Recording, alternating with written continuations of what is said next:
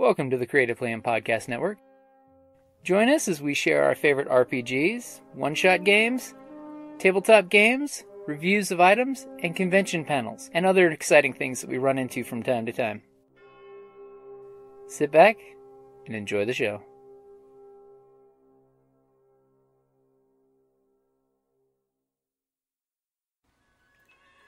Hi, this is Kelly, aka Trixie from Ragnarok and Roll, a Scion to Ragnarok story, and Tilda Wimblewick from D&D Journey of the 5th Edition. First off, I would just like to say thank you to everyone for listening to our varied adventures, as well as for rating us on iTunes and RPGpodcast.com. If you haven't rated us yet, we would greatly appreciate it if you could. And if you're looking for more ways to support our efforts, we are now on Patreon, a great site where you can help us continue making more podcasts, as well as some special surprises for our patrons. If you can, please look us up at www.patreon.com/cppn. Every little bit helps. And again, thank you for listening. Hey guys, Jim here with Creative Playing Podcast Network. Welcome back to #RPGADAY2018. Are you tired of listening to me talk to you about this? I'm not, because, I'm just not. And we are starting week 4. We have made it. It's week 4. Had some internet issues. Had some, the monsoons have hit Arizona, so we've, afternoon internet is apparently spotty, even with the best internet in town. So, week 4. Which, all the questions this week are which, and not the witch with the pointy hat. So, which game mechanic inspires your play the most? You guys have heard me talk to you about the Star Wars Fantasy Flight games, narrative dice, the Genesis dice. Pretty much it's that mechanic.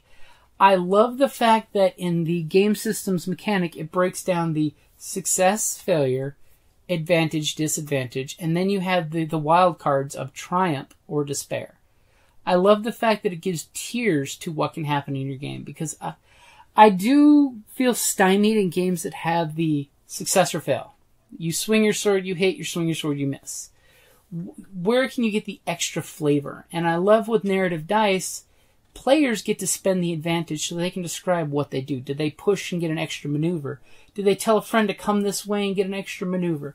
Do they put you at a disadvantage so you duck and their friends get an advantage, or you have been ducking from blaster fire and have a negative dice? It adds an extra narrative to it, which I really do love, because you guys know I love the concept of fail forward. Narrative dice let you fail forward because, oh, it sucks. We failed. I missed. I didn't do this thing. I didn't hack the computer, but I have advantage so I can give my teammates a boost.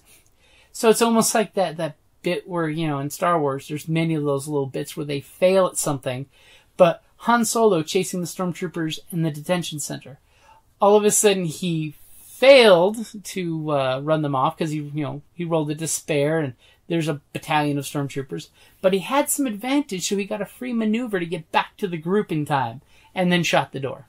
Because, that's the way Star Wars tech works. If the door's open and you shoot the control panel, it closes. If it's closed and you shoot it, it opens. So I would have to say the Genesis / Fantasy Flight Star Wars games game mechanic with the narrative dice, because it's a smooth, simple system. It's 1 purple, 2 purple, 3 purple, 4 if you go to really hard. So it's a rank of 1 to 4 for difficulty. And then you can upgrade the dice just like players can upgrade their dice. So you have NPCs that upgrade the negative dice. And the beauty is your players will be rolling the difficulty and the skill that they have in the dice. So that way it's it's not like a contested roll for the most part. It's you roll everything, which I'm a huge fan of that. That's one thing, like with the Cypher system I like, is it's GMs don't have to roll dice, which is cool. It's less of the I get to narrate and less of the dice pooling, which, that's my thing. Besides, I love Star Wars, I love Genesis, and I'm not a fan of the settings of Realm of Terrinoth, but I love the fact that they now have a fantasy RPG, which at Rifts I'll be running the Slaying of the Dragon Queen. Basically a bunch of really high-level Realm of Terrinoth characters will be killing a evil dragon queen who has a bunch of hybrid dragon people. I won't say dragonborn because that's a Wizards of the Coast thing, right? And the group is going to have to put them down and save a blacksmith from the group. It's going to be fun, especially introducing a lot of the folks to that. So that's the dice mechanic that inspires me the most. Alrighty, guys.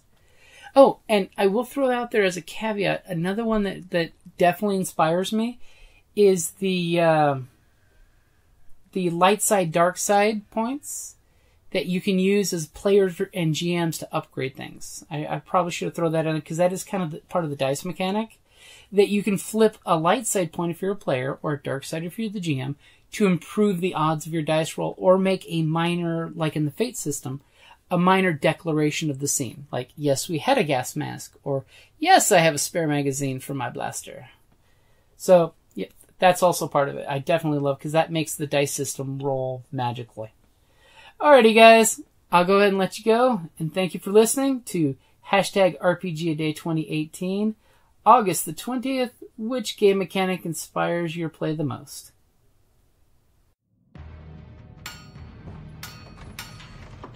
Down in the depths of the mountain, we dwarves spend our time forging powerful weapons, mining precious gems and metals, and feasting like kings.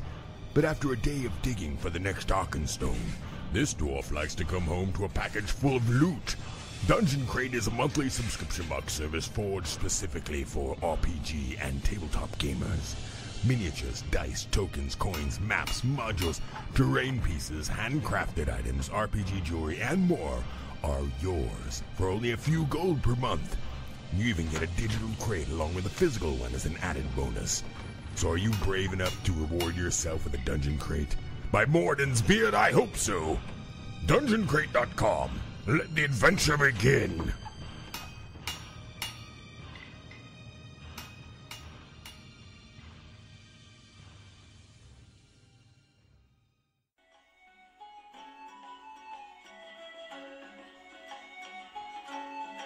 Thank you for listening to the Creative Play and Podcast Network. And feel free to enjoy our other shows, such as D&D Journey of the 5th Edition and Scion Ragnarok and Roll, a Scion hero to Ragnarok story. Thank you for listening.